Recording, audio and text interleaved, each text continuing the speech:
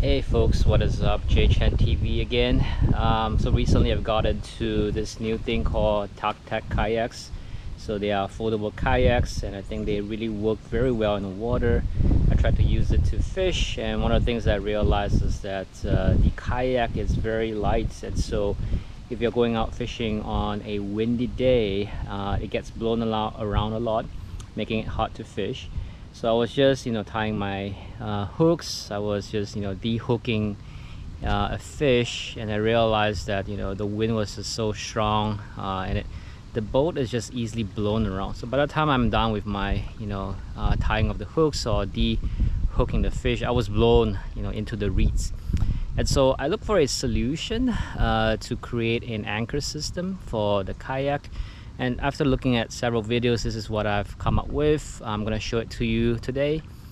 This is a anchor system that relies on a quick release system.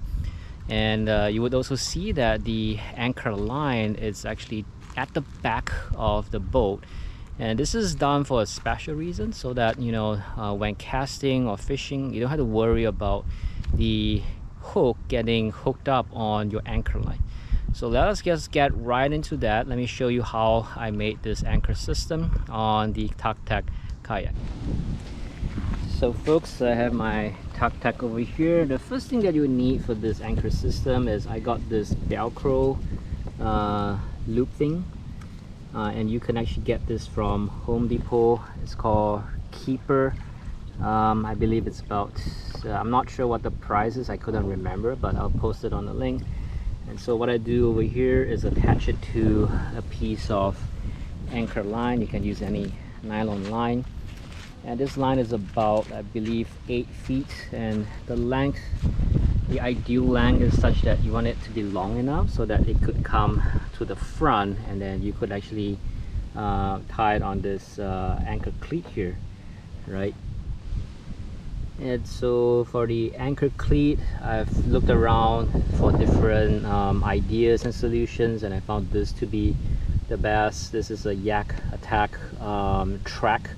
I bought this on Amazon. I got the 4-inch one, and after looking at different ways of mounting, I thought mounting it at the side here is possibly the best, because you really want, when this anchor system is set up, you want the line to be by the side. You don't want it to be in the top like this, because if it's in the top like this, the line's gonna get through to you, and so it's not ideal. So we want it to be here.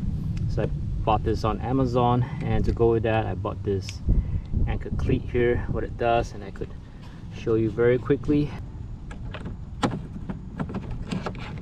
So after you loosen it up, you can actually put it in here, and the other thing to do is just tighten up here, and so this thing would just stay stable. And I've used this on the water already, and it works really well. So there you go. You can actually get different versions of the cleat. The zigzag one will work. The one that I chose is this Yak Attack one, which I saw another YouTuber using. I thought, yeah, might as well just go with the same one. So basically, after you have set up your anchor, you want to loop this line around, put it back like that so that it doesn't come off, and we'll talk about some of this later as well. So let's take a look at the anchor itself. So I have here the claw-like anchor system, and what I found out from using it in the water is that you need to definitely have an anchor chain to it.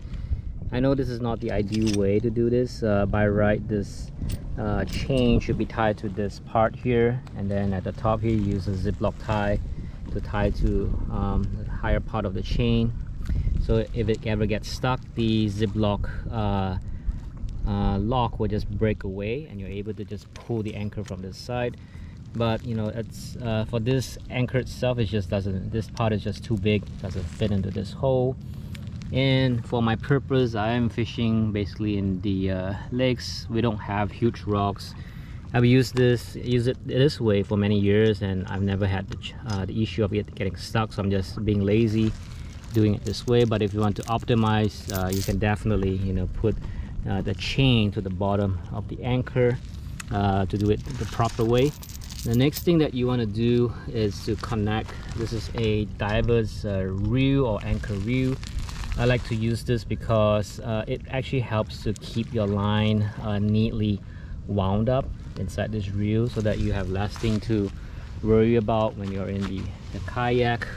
And you might look at this line and say that, oh, you know, this line looks really thin. Would it be able to support, you know, the weight of the anchor with the chain? And if it gets stuck, so would this line break? I've used it once in the water. I've tried many tests on it. It really holds up quite well. And I like this system because it has this release tab. And what it does is that when I click on this, you know, it will just release the anchor. So, you know, it helps in that sense. But one bad thing about this reel, this diver's reel, is that this thing doesn't work very well. When I try to turn, it doesn't pull the anchor back, and so I have to use my hands to manually pull this line up, which is not too bad. And this whole thing is just very small and very compact, so I like that. Again, I'll put links in the YouTube video so that you could, you know, get the same one if you like. And then after this diver's reel, what you want to do is put a short line, maybe about 1 or 2 feet, connected to this buoy. And the buoy you would see in a short while as we get into the water, right, is to help us see and mark where the anchor is. So if you need to ever release from the anchor, you can come back and pick it up later. And this is something I got from Tucktec. This is, and also one more point about the buoy is that you want something that is pretty big, so that you could see it from the water surface. When you paddle away, you can come back and grab it. So something that's bright, something that is big would be ideal. And the final part is you want to connect the outer end of the buoy with a 4 to 5 feet anchor line again to this rubber, I would say it's called a bungee, but not really. But this thing is a rubber strap, and this thing I got from, you know, it stretches very well. It's basically, it has an S hook at the edges when it first got it from the store, but I found it to be hard to use. So what I did was to connect 2 pieces of zip ties here, right, to the line. And you would see later, this is to basically provide some stretch. You know, if the anchor were to pull on the boat, at least you have something that's elastic to absorb the shock, so that you don't get sudden jerks as you're anchored down, or if the wind is blowing you away. Right, so let's get into the water. Let me show you how to deploy this anchor system, and you get to see, you know, how do you launch it, how do you retrieve it. Okay folks, so now we're in the water, and what we'll do to launch the anchor is, first of all, on the string or the rope that you have tied on your anchor cleat, you want to take it out, have it with you. And the next thing that you want to do is take the anchor here. Right. What I do with the anchor is I place it on my left side. That's easy for me to reach. And with the anchor in front of you, what you can do is first of all, with this anchor rope, let out some line. Right here I'm actually looking at somewhere like 6 feet to possibly 10 feet of water. I'm just gonna let out sufficient line to get that level, but you don't want to get too much. It's fine, because later on you can use the reel to drop the line, the anchor down. And so what I would do is go ahead, right, put the anchor here slowly into the water, right, let it down slowly. Okay,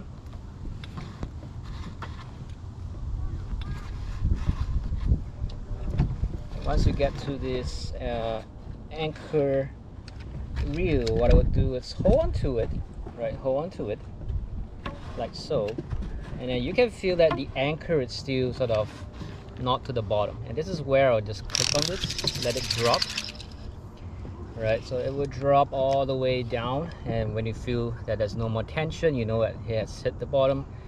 I'll just let out a little more, right, because usually you need a little more line, and the prescribed amount is typically 2 times the depth that you want to drop at. So with that, you can also drop this. I'll let out a little bit of more line, right, probably 10 feet of line, and then drop the whole reel inside, followed by the buoy as well. The buoy is going to tell you where your anchor is sitting, and you could see the buoy is just floating back because the wind is blowing my boat forward. And then finally hold on to this rubber strap, and then this is where you fasten that anchor line that you're going to strap to your front through this rubber part, right, like so, and then you can release it. Right? You can release it, and this thing will just naturally, you know, go to the back. You don't even have to touch it if you don't want to. The force will just take it there, and then from there you tie this line to the anchor cleat. Right, I'll show you a different view later on. Right.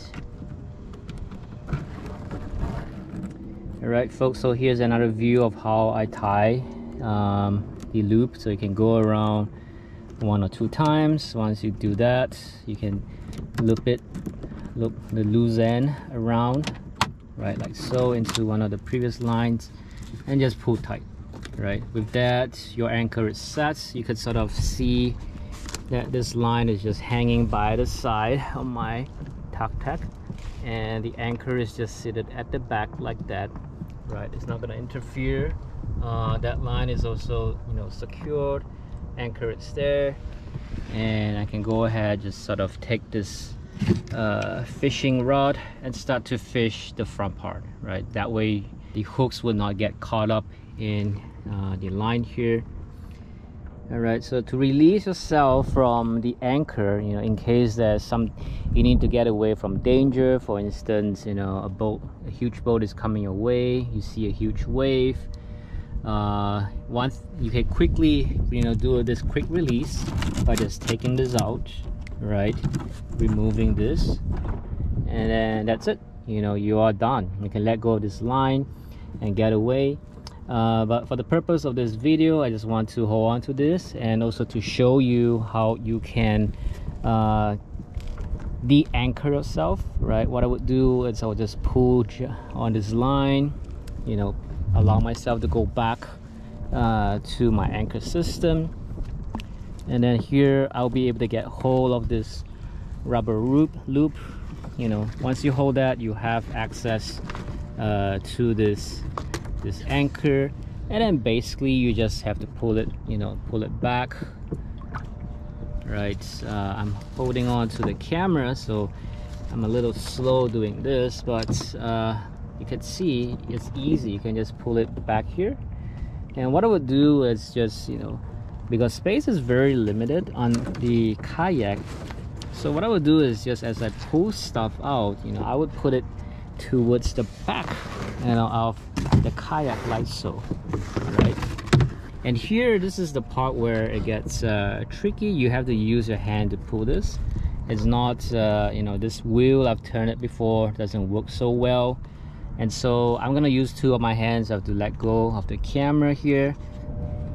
All right, so I have the anchor reel here. Right, I'll pop it to my left side, and this is where I start pulling. Right, don't worry about the line getting tangled up. This line is pretty good in terms of not tangling up, so let's pull it up bit by bit. Right, it requires a little force, but you know, your Tucktec is stable enough for you to bear the weight of pulling the anchor. Right, so you don't have to worry too much about that. So let's pull up, and as you pull up, you can put the line by the side. Right, it also helps if you have gloves with you, you know, fishing gloves or whatever kinds of glove. It's gonna help you get a better grip on this line without any tension. Tension burns friction burns. And I've got to the chain of the anchor, so I can just pull it back up as well. Right. And that's it. Once you have your anchor, you know, you're basically done. You know, you've de-anchored yourself. I'm gonna just clean up the anchor because it caught some sand and some silt from the bottom, and I don't want too much sand in my kayak, so cleaning it off, putting it back. And if you want to make things a little, you know, less messy on the kayak, you can, this is where you can start reeling things in. So once you have your anchor back, you can start turning this reel. Right, just gonna keep the line nicely inside, and you can see, you know, it doesn't tangle as easily like some other line do. So I would turn it all the way in.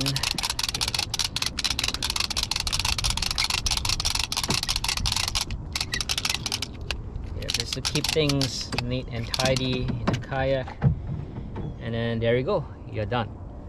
Right, so I hope this, you know, tutorial is helpful for you to figure out your own way of making a quick release anchor system for your Tucktec kayaks. And I'll see you in the next one.